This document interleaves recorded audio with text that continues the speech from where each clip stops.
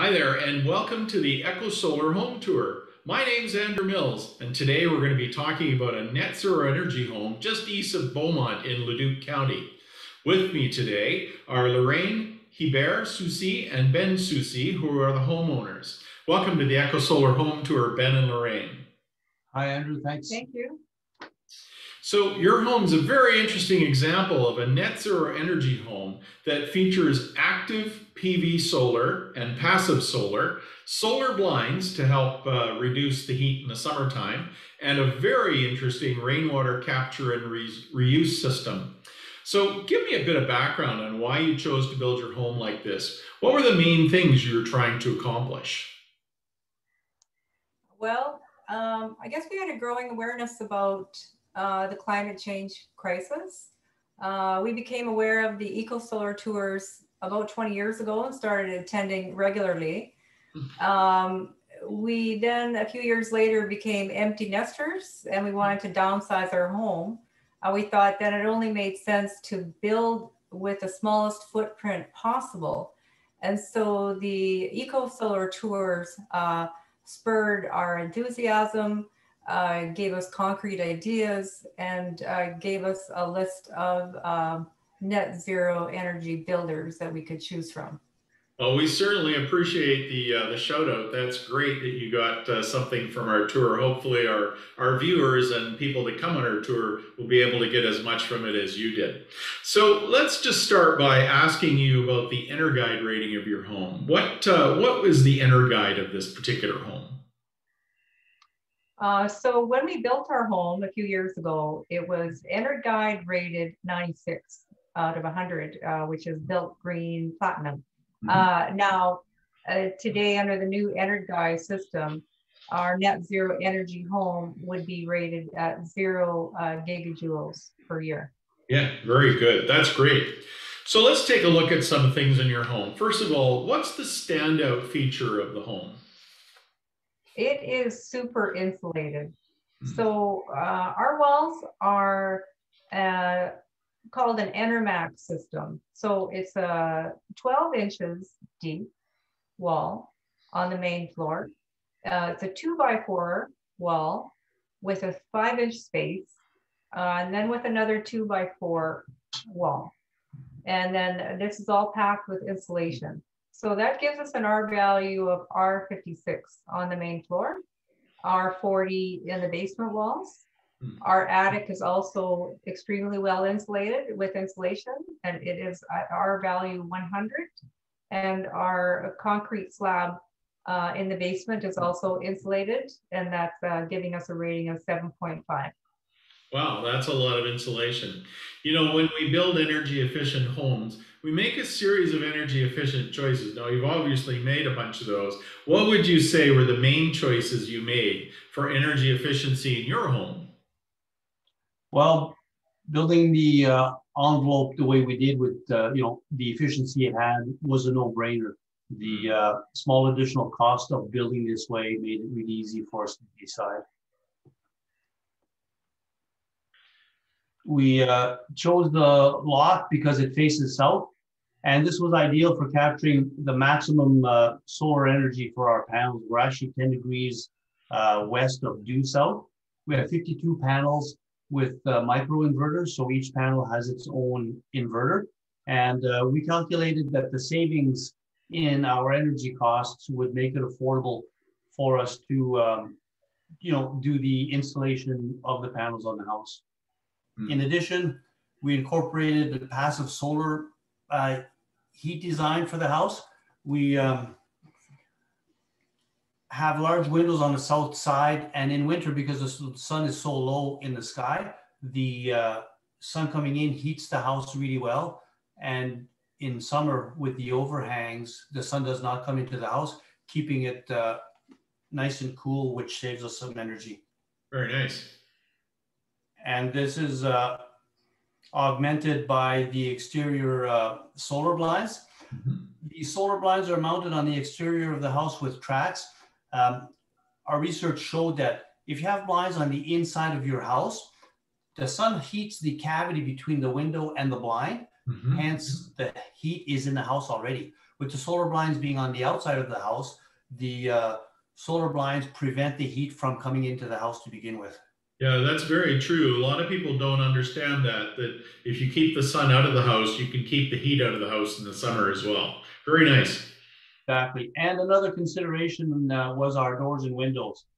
Um, the choice we took was the triple pane, low E coated windows, argon filled, and they were the highest efficiency and comfort. As well, our front door is fiberglass because of its efficiency rating for energy. Hmm. And because we have such a energy efficient house, we're able to heat it with two small electric furnaces.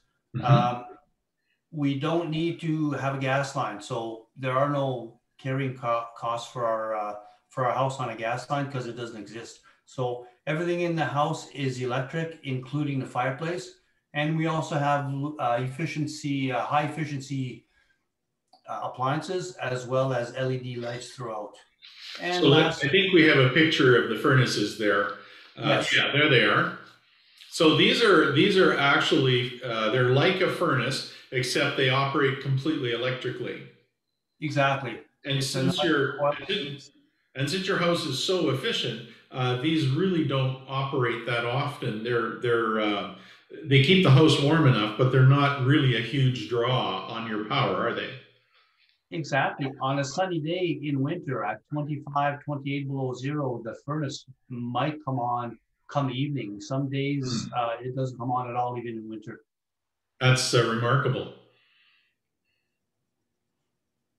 And we also have a high efficient dual core life breath heat recovery ventilator, Oh yes. um, which circulates the air in the house, completely recharges the air in the house every 3 hours. And in the winter, the cold air coming in is heated by the warm air going out of the house by a heat exchange manifold. Another area of cost savings is water costs, and I understand you have a very interesting system in your home to help save water. Tell us more about that. Well, Andrew, we have a 3,800 gallon cement cistern that provides Hmm. water for our outdoor uses, household toilets, and all the other non-potable water needs in the house.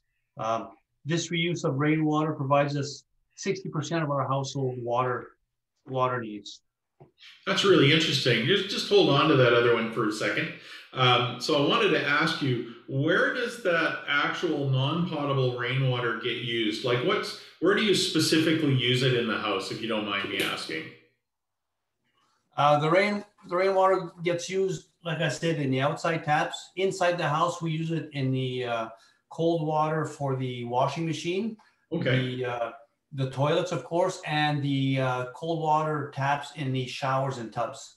That's really interesting. Do you ever have to clean out that tank? I mean, you're collecting the water off the roof of your house. Does it get dusty? Does it ever need to be cleaned out? We actually have a debris basket filter on the outside of the house. Okay. And inside the house, in line, we have a 5 micron filter, which we replace about every 4 months. Okay. The cistern itself, we disinfect the water with food grade hydrogen peroxide once a year. Okay. And we get the cistern professionally cleaned every 4 years. Oh, that's really interesting. The last question I have, you say it uses it's responsible for about 60% of your water use.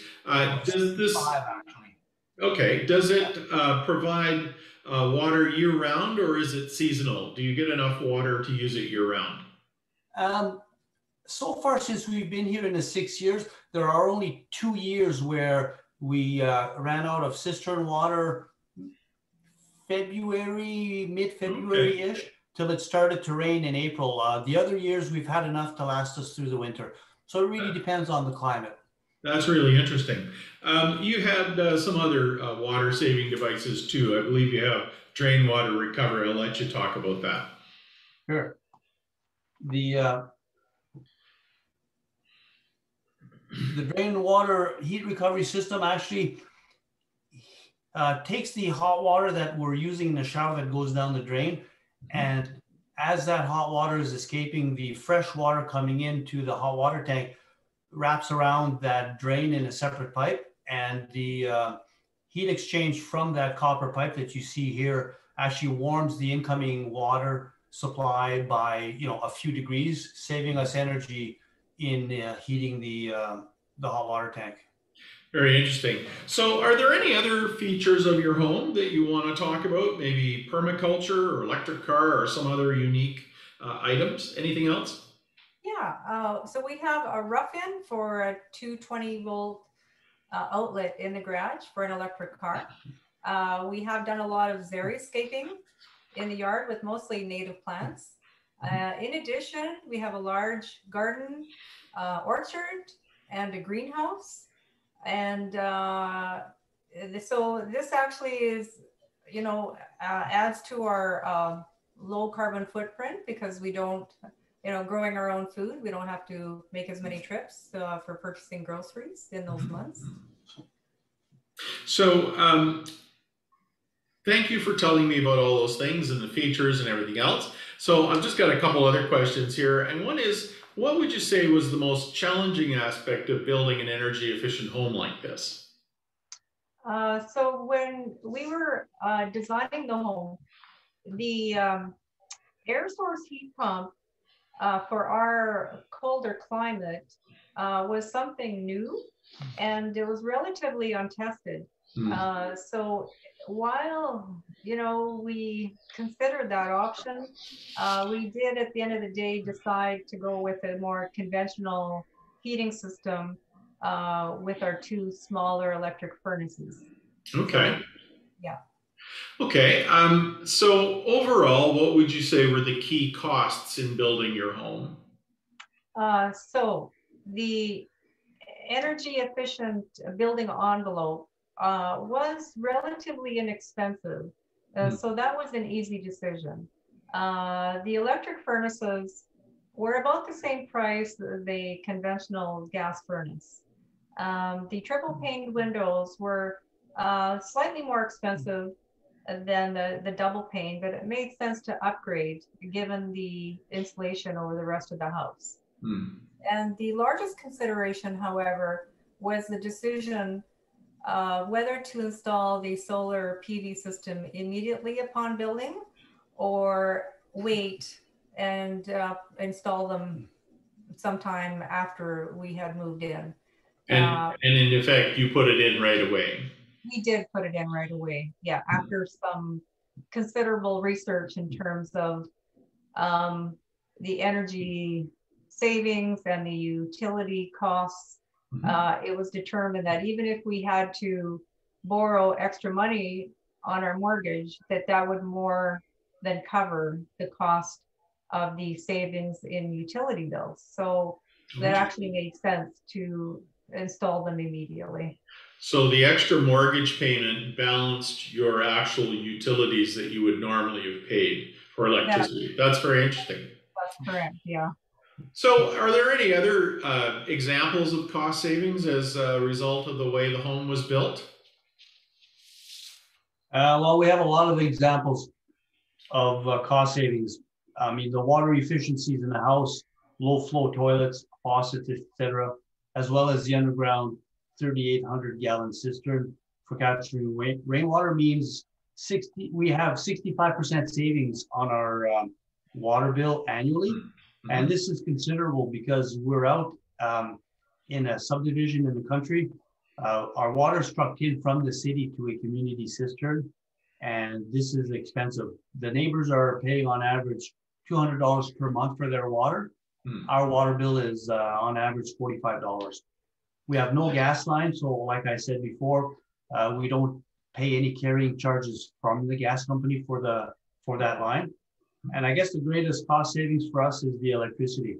Solar production provides most of our electric needs, and we have no electric bill for 6 months of the year. So, this compares to similar sized homes which pay on average $500 a month for electricity. That's really neat. That's very impressive. Is there anything else you would have done differently in building your home? I'm thinking back, I think we would have added a few more solar panels immediately. We have it roughed in for an additional 20. We would have installed those 20 at the build. Interesting. What's the part of the of your house that you like the best? Not getting power bills. That's great. Now, last question. What aspect of your home was the most satisfying to complete? Ben installed the solar panels all by himself. Oh, So nice. yeah, he had a tutorial from the solar provider, Skyfire. Mhm. And after that, he decided he could do the install himself. So he designed a system where he could use a pulley type system to put them up on the roof. And so he installed them, and we had an electrician do the actual physical connection. So Ben, I should mention, is a former tradesman and also happens to be a bit of a MacGyver type of person, that he can figure out how to do almost any kind of trade. So Fantastic. that was very fortunate for us. She says MacGyver, I'm just a good guesser. Oh, excellent, excellent. So I hear you're going to be looking at building another new net zero home. That's very interesting. Tell me anybody that you'd like to thank about your design or in the construction of your home, and what you're doing next. I'm very interested. Well, we'd like to, thank Rosecrest Builders who helped us build this home, Mhm. and we also want to thank Maxwell Realty for listing it and helping us to sell it. What we're looking at now is buying we've actually bought a small farm, 12.5 acres of organic berries and fruits, and we're looking to build another net zero home on that property as well. Wow. Well, I wish you a lot of luck in that. And I'm looking forward to seeing your next home when you get it built. And I'll also come out this summer to see your home on the Echo Solar Tour. So thank you, Lorraine and Ben, for joining me today and sharing pictures of your home. I do look forward to seeing your home in person when the tour comes up. So I also want to thank the Echo Solar Tour sponsors. Our sponsors offer many interesting services to help you build an energy efficient home, and we encourage you to visit them. Please visit our website to find the links to all our sponsors. To find out more about our tour homes, tour dates, and sponsors, please go to our website at www.ecosolar.ca. Thanks for watching, and we'll see you on the tour.